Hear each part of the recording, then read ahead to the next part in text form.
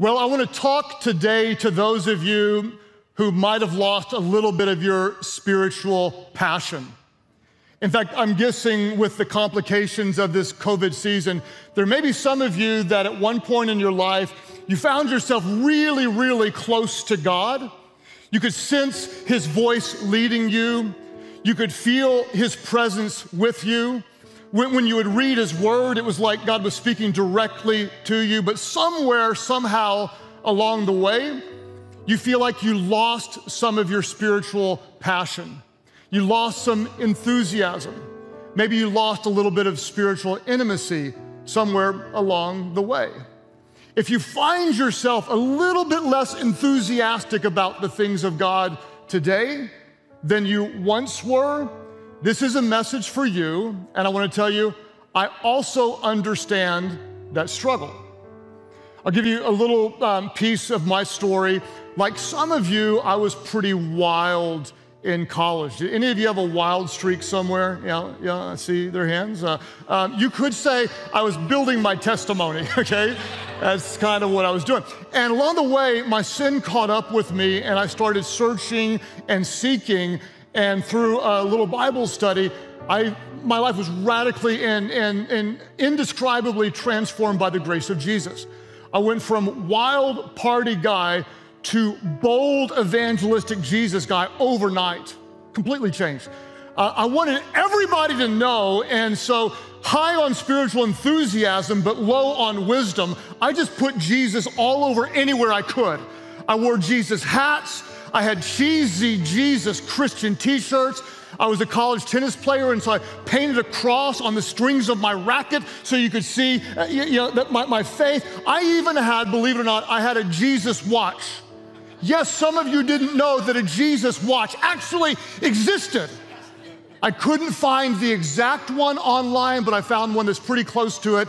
This is the Jesus watch. Not exactly, but it's pretty close. Now, I know some of you, you're confused right now. You don't know whether you should clap, whether you should laugh, whether you should be excited, or whether you should be concerned about me. And I understand, I'm not quite sure either. But I just wanted everybody to know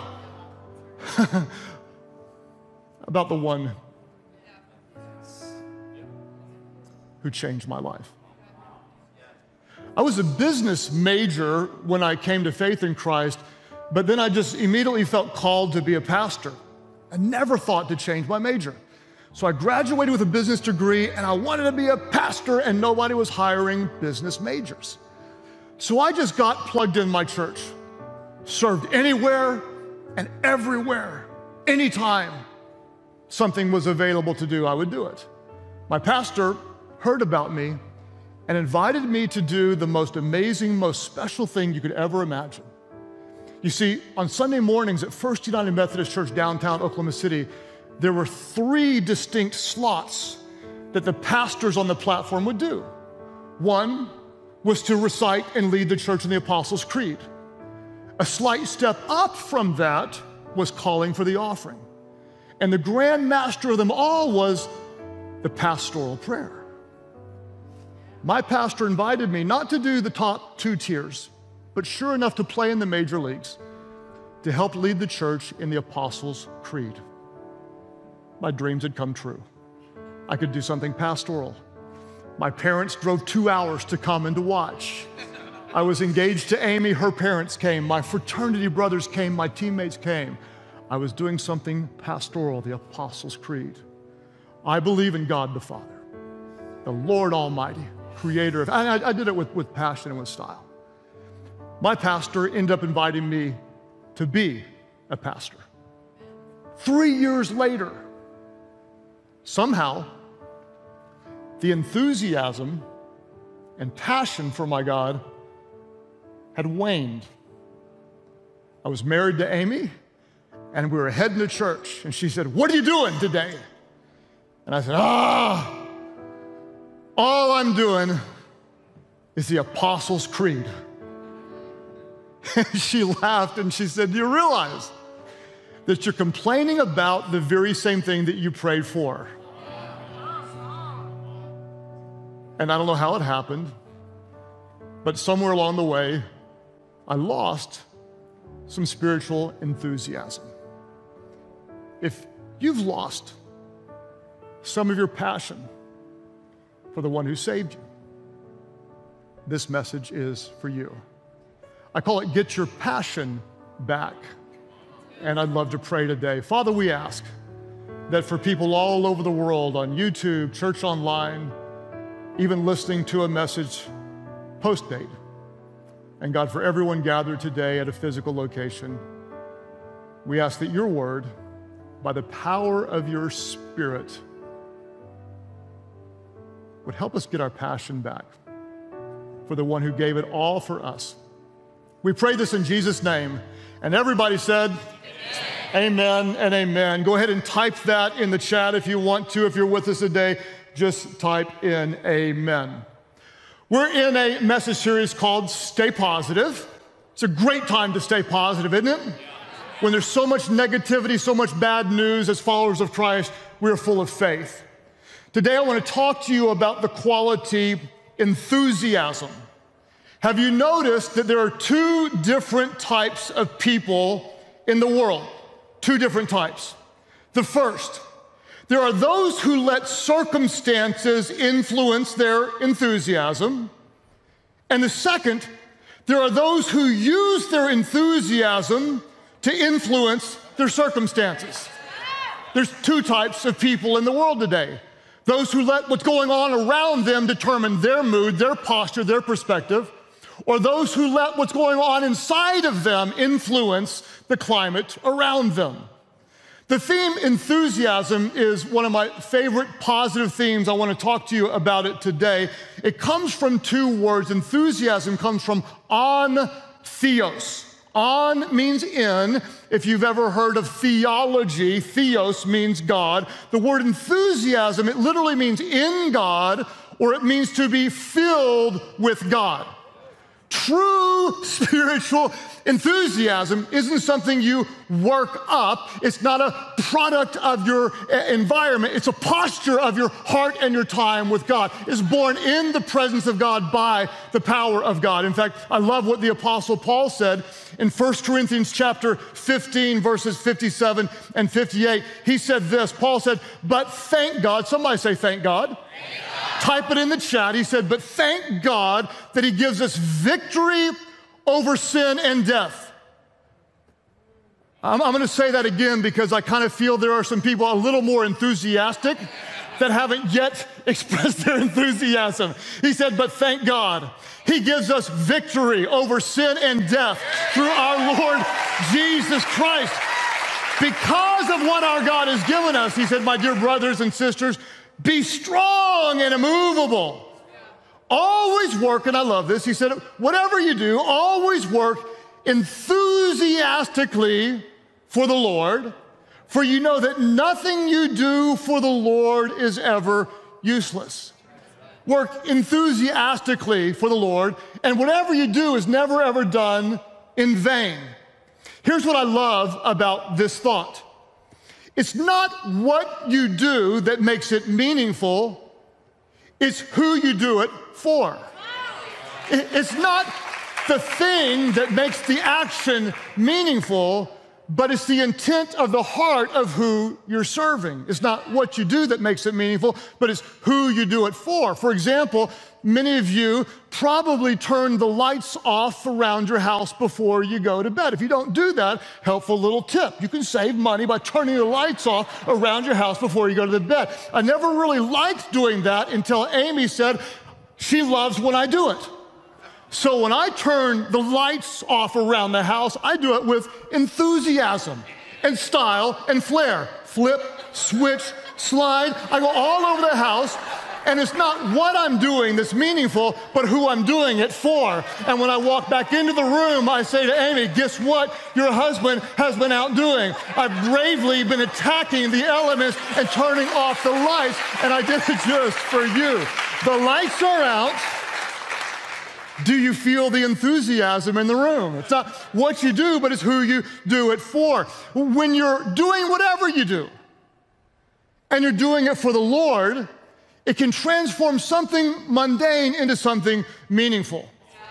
the best example of this, and I would give anything if I could show you a clip of this lady, but I saw the most amazing, passionate, enthusiastic woman that perhaps I've seen in my life working at a kiosk in an airport.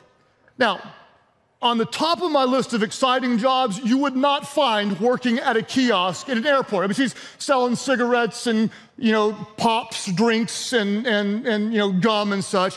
This lady, when people would walk by, she was singing, and not just singing, but like angelic singing, like an angel took over her body, and she was singing at people walking by, and there was a buzz, and people were they weren't even laughing, they were like enjoying it. And I walked by, and she sang at me. And I can't sing like her, and I dare not even try, but she sang something like, "Hey there, young man in the black shirt." And in a very appropriate way, she told me, "You're looking good today." And I like, black shirt, she's talking to me. And everybody walked by, said, "Have a wonderful day." And she was just amazing. And so I just stood there and I watched and I thought, can I hire her? Can I interview her? And the place was electrically charged, which is she didn't let the boring environment of the airport dictate her mood, but she let what was in her dictate the environment around her. And so I just had to ask her.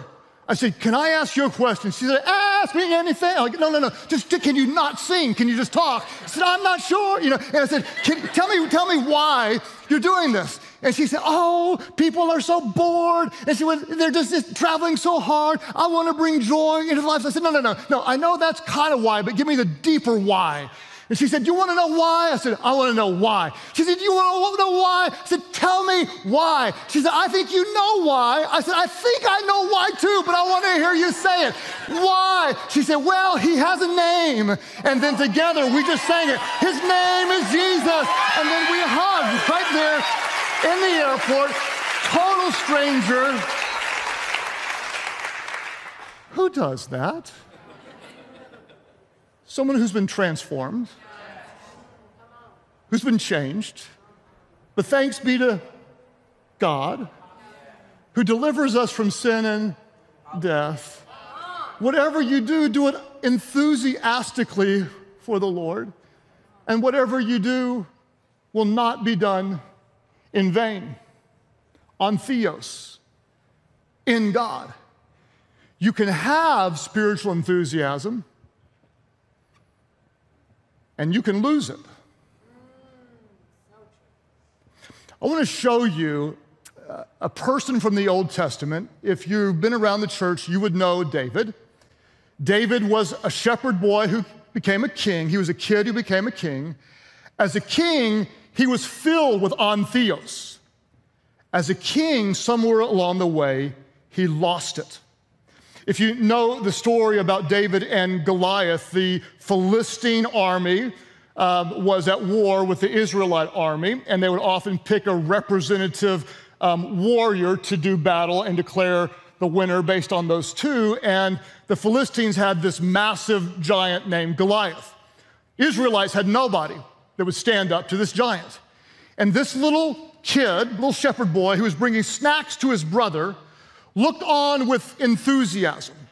And I want you to watch his spiritual enthusiasm and confidence in God when he said, Scripture says, to the Philistine, "You come against me with sword and spear and javelin, but I come against you in the name of the Lord Almighty, the God of the armies of Israel, whom you have defiled. This day the Lord will deliver you into my hands, and I will strike down and cut off your head this very day. I will give the carcasses of the Philistine army to the birds and the wild animals, and the whole world will know there is a God in Israel." On theos. This is not, there's no human confidence in this. This is raw, unparalleled spiritual enthusiasm born out of time with God. The question is, where did he get that? Where did his spiritual enthusiasm come from when there was a whole army of other warriors who didn't have what he had? Where did he get that ongoing, inner-dwelling spiritual enthusiasm? Where do you get it if you're a lady singing at a kiosk or a kid walking into the battle of your life? 3 thoughts about where David's enthusiasm came from. First of all, he trusted God daily. He walked with God daily. And he worshiped God daily. And the key word is daily. He trusted God daily. He walked with God daily. He worshiped God daily. He trusted him. How could he fight a giant? Because in previous days, he trusted God when he was taking care of the sheep and a bear would attack. And God gave him the strength to defeat the bear. And since he trusted God the day before for that battle, he could trust God in this day for the battle ahead. He trusted him daily. He enjoyed his presence. He walked with God daily. He was the one who said this, "The Lord is my shepherd. I shall not want. I lack nothing at all. He makes me lie down in green pastures. He restores my soul. He leads me. He guides me. He comforts me. He is always with me. He guides me along the right path, even for his name's sake. Even in the valley, though I walk through the valley of the shadow of death, I will fear no evil because you are with me. Your rod and your staff, they comfort me. You prepare a table before me in the presence of my enemies. Surely goodness and mercy will follow me all the days of my life." He trusted God daily. He walked with God daily. He worshiped God daily. When the Ark of the Covenant came into his hometown, where the presence of God dwelt, he went out not fully, completely dressed and went into a massive worship party, so much so that his wife was embarrassed and made fun of him, but he just couldn't contain himself. It wasn't a click on a computer screen once a week to watch a sermon. It wasn't even a drive across town to sit in a church service and sing some songs and listen once a week. It was a daily abiding in the presence of God that gave him this enthusiasm. He was in God. There are 2 seasons in his life. One, he had it, and one, he lost it. If you fast forward to a time when he was a king, there was another famous story, and the text starts off, it says, in a time when kings go off to war, in springtime, when he should have been at battle, David actually stayed at home. And when he wasn't where he was supposed to be, he climbed up onto a roof and he saw something he wasn't supposed to see, a woman taking a shower. And when he wasn't where he was supposed to be, wasn't doing what he was supposed to do, he saw something he wasn't supposed to see, he did something he should have never done. And it cost a lot of people something they should have never, ever lost.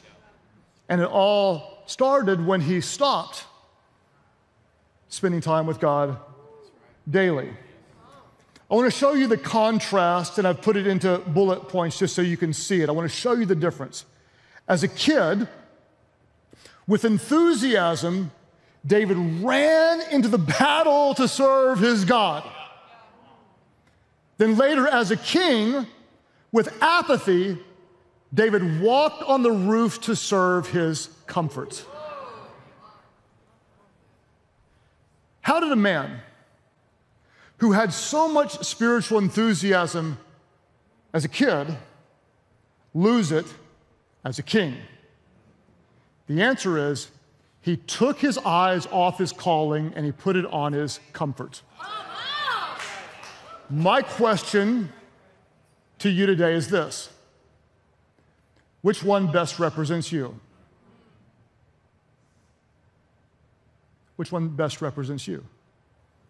Are you full of antheos, enthusiasm for the things of God? Whatever you do, it's not meaningless because it's not about the what, it's all about the who. Or do you find yourself more spiritually comfortable, more complacent? Which one best represents you? Are you charging into spiritual battle, knowing that the Lord your God is with you? He'll never leave you. He'll never forsake you. You've got a divine calling today, daily, every day. Or have you drifted into more spiritual complacency?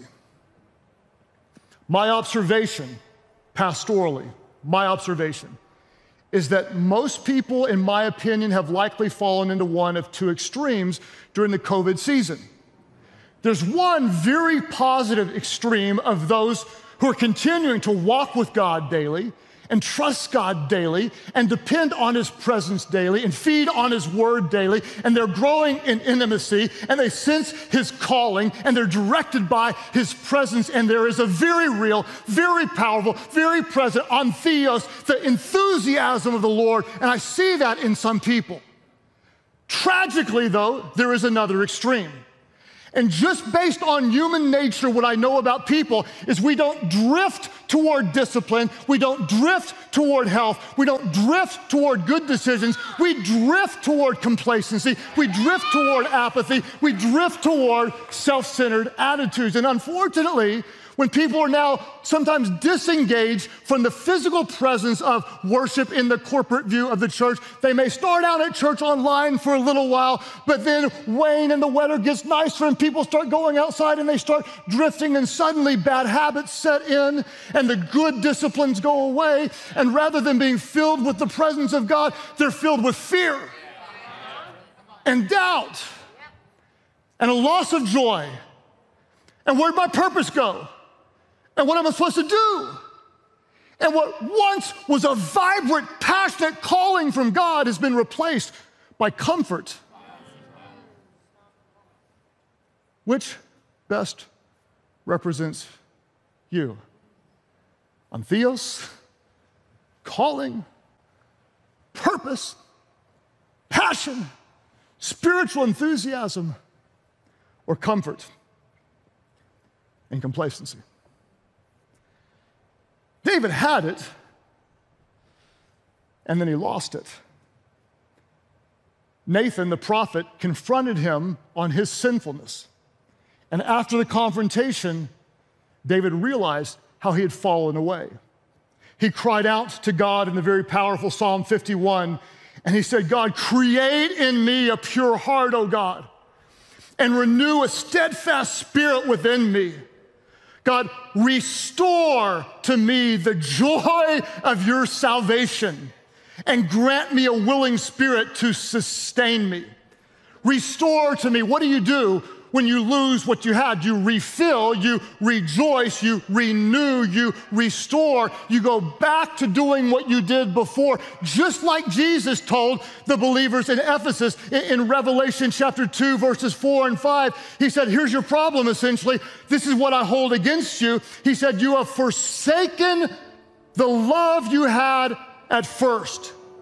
You've walked away. You've let it go. You surrendered it. You have forsaken the love you had at first. In other words, you didn't lose it, you left it.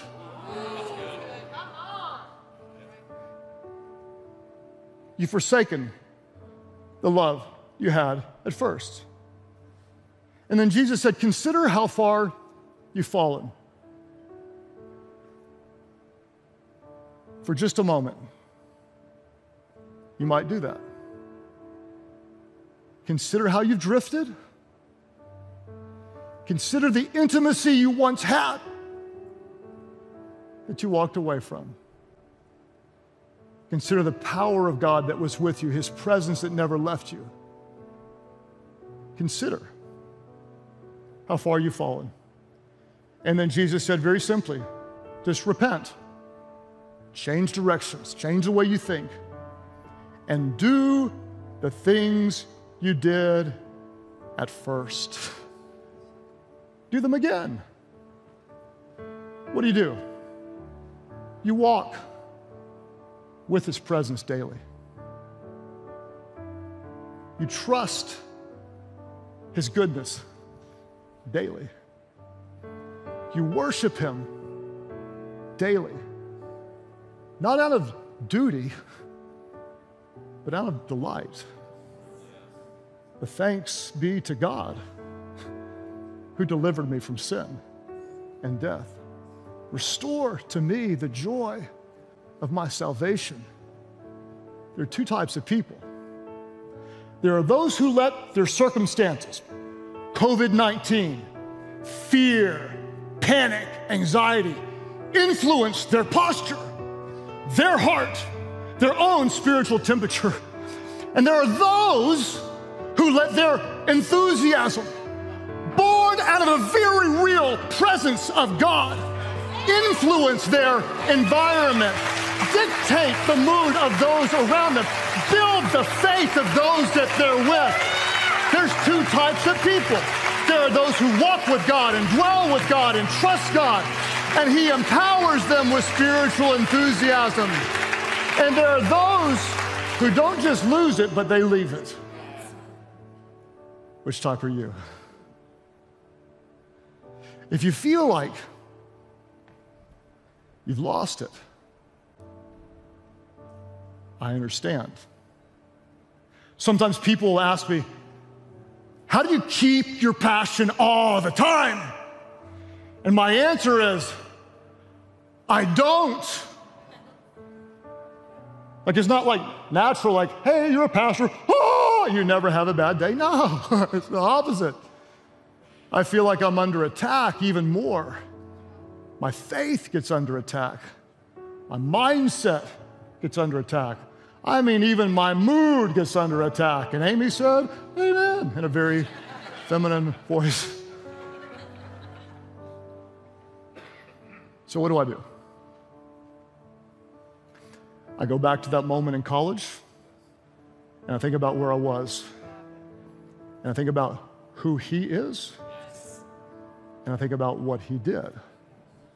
Thanks be to God who delivered me from sin and death through Jesus Christ our Lord. And then I just go back and do what I did at first. I spend time with Him. I let His word strengthen my soul, correct my sin, and encourage me out of discouragement and build my faith when all I see is fear.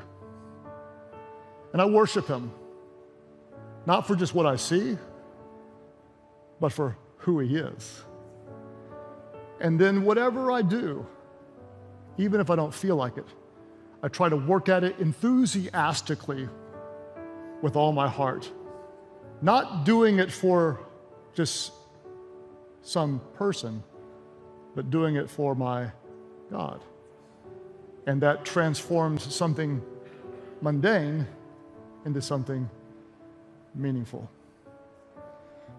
So whether you're doing the Apostles' Creed or the pastoral prayer, whether you're serving and no one sees it, or you're worshiping and everybody knows it, do it for God, but more importantly, do it from God. Because there's two types of people in the world. Those who let all the stuff on the outside determine what happens on their inside, or those who let the work of Jesus in their hearts impact the world around them. I don't know about you, but the light that's in me is so bright, there's no darkness that can put it out. I hope that we have a church full of people ready to let the presence of God penetrate a dark world. So, Father, today I thank you for every person who is able to gather in a physical building, that the joy of the Lord would be our strength. And God, for every person around the world at Church Online, YouTube, wherever they gather, God, may you infuse their home with your presence today to build their faith. As you're praying wherever you are around the world, those who say, yeah, maybe I've lost a little bit of the enthusiasm. I've lost maybe a little bit of my passion or my faith, and I want to get it back. If that's you today, wherever you are, would you just lift up your hand? Just lift up your hand and say yes. You can type it in the chat. I want my passion back. I want my passion back. I want my passion back. And God, I ask right now that because you're with us in living rooms and kitchens and church buildings all over the world, that your presence would stir in us, God. Help us to do what we did at first. Not out of duty, God, but out of delight. Thank you, God, for setting us free from sin and death. Because of who you are, God, and what you've done, may we work enthusiastically to serve you in all that we do.